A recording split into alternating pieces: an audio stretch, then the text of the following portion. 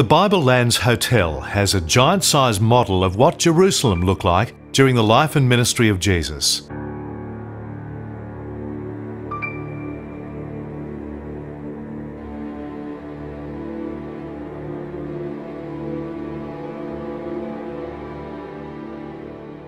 Here we can get a bird's-eye view of what the temple layout looked like, where the Holy of Holies was, the location of the court of the Gentiles, and the golden gate through which the promised Messiah would come.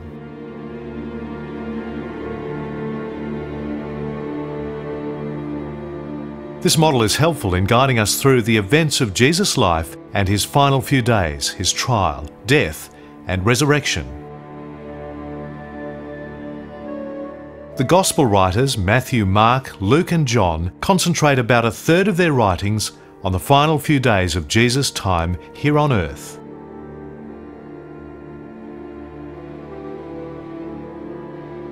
Jesus and his disciples entered Jerusalem on the Thursday of the Passover festival. They were reasonably safe from the clutches of the religious leaders who didn't want to kill Jesus during the Passover. Jesus and his disciples met in an upper room where they ate the Passover meal together. It was here that Jesus set the events of his death in motion. He knew that Judas Iscariot was going to betray him.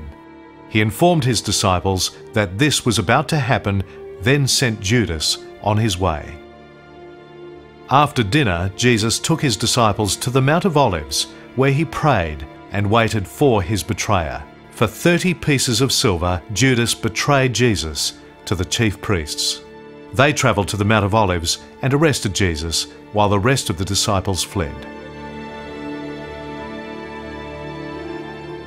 Jesus was escorted to the home of Annas, the high priest's father-in-law, for initial questioning. Very late on that Thursday night, Caiaphas, the high priest, organised an emergency meeting of the Sanhedrin, the Jewish ruling council. This was an illegal meeting according to Jewish law, as meetings of the Sanhedrin weren't allowed to be held at night. The Sanhedrin listened to the accusations brought against Jesus. When no two witnesses agreed, the high priest questioned Jesus, asking him if he was the Son of God. Jesus responded, "I am." And as a result, Jesus was sentenced to death for blasphemy. However, there was one problem. The Sanhedrin didn't have the authority to execute anyone, only the ruling Romans did. So, early on Friday morning, Jesus was escorted to the fortress of Antonia, where the religious leaders asked Governor Pilate to sentence Jesus to death. So Pilate asked Jesus, "Are you the King of the Jews?" And Jesus said, "My kingdom is not of this world." Governor Pilate then discovered that Jesus was from the town of Nazareth in Galilee and wasn't under his jurisdiction. Since Herod Antipas, who ruled over that part of Israel, was in Jerusalem for the Passover, Pilate ordered that the prisoner be handed over to Herod Antipas for trial. Herod Antipas was responsible for beheading John the Baptist. He'd heard much about Jesus and even thought Jesus was the reincarnation of John. So he asked Jesus many questions, but Jesus gave no answer. Herod Antipas then sent Jesus back to Governor Pilate. No one is quite sure why, but it could have been because Herod discovered that Jesus wasn't born in Nazareth. He was actually born in Bethlehem, and that town was under Governor Pilate's jurisdiction.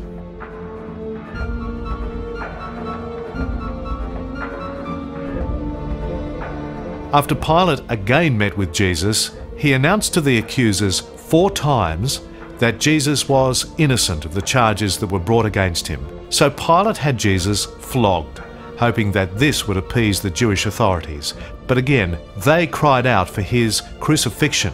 Finally, Pilate tried to free Jesus according to the governor's right to release one prisoner during the Passover. But the religious leaders cried out, "We want this man sentenced to death. Release Barabbas." And Barabbas was then released instead of Jesus.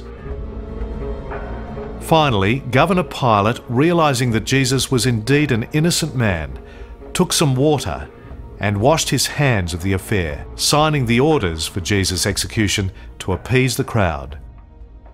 Jesus was led away. He collected his cross and dragged it up to Golgotha, where he was crucified on the cross with two criminals either side. Jesus lay on the cross for several hours. His tunic was gambled over by Roman soldiers. The religious leaders heckled him. Finally, at 3 p.m. on Friday afternoon, darkness covered the whole land as if it were night. Jesus said his final words, "It is finished," and breathed his last. The earth shook violently and the temple curtain tore in two. The religious leaders then asked for the bodies to be taken down from their crosses that evening before the Passover Sabbath day began. So Joseph of Arimathea and Nicodemus asked Governor Pilate for Jesus' body. They took it down, then placed Jesus in a fresh tomb cut out of the rock.